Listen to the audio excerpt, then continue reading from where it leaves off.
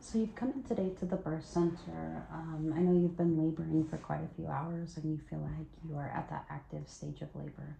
One of the things we can do to assess if you are in that active stage of labor instead of the early stage of labor is to do a vaginal examination. This just allows us to kind of see what your cervix is doing, and based off what we find, um, that's going to let me know exactly what stage of labor you're in. Is this something you're wanting to do, is to proceed with a vaginal examination to assess where you're at in labor? Perfect. I'm going to go ahead and step out. I'll let you get dressed. You can sit up on this table.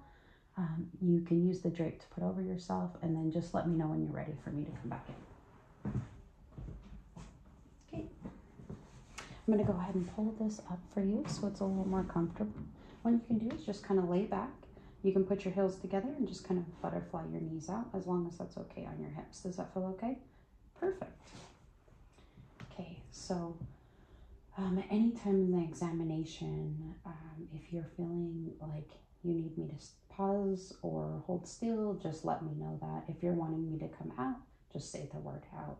I can stop anytime. Again, just let me know if anything feels uncomfortable. Okay, I'm going to go ahead and put on my sterile gloves. Okay, so what I'll do is I'm going to first lift up the drape, and I'm just going to give a visual inspection. And then I'm going to take one finger, I'm going to insert it, and the second finger insert it. I'm going to apply some slight pressure as I go down, and then I'm going to rotate my hand.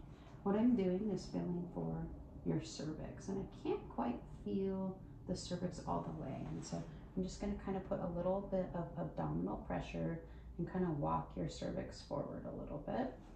Okay, I'm feeling your cervix, and I can fit about 2 fingers completely into the cervix, and my fingers are kind of squished together. This says to me you're at about 3 centimeters. Your cervix is starting to thin. It's soft, and it's about 20% effaced, which means you have about 80% of your cervix more to thin. And baby's head can kind of still move when I poke baby's head, and this says to me your baby quite isn't at engagement yet at station 0, and your baby's at about -3 stations. Sorry for the pressure.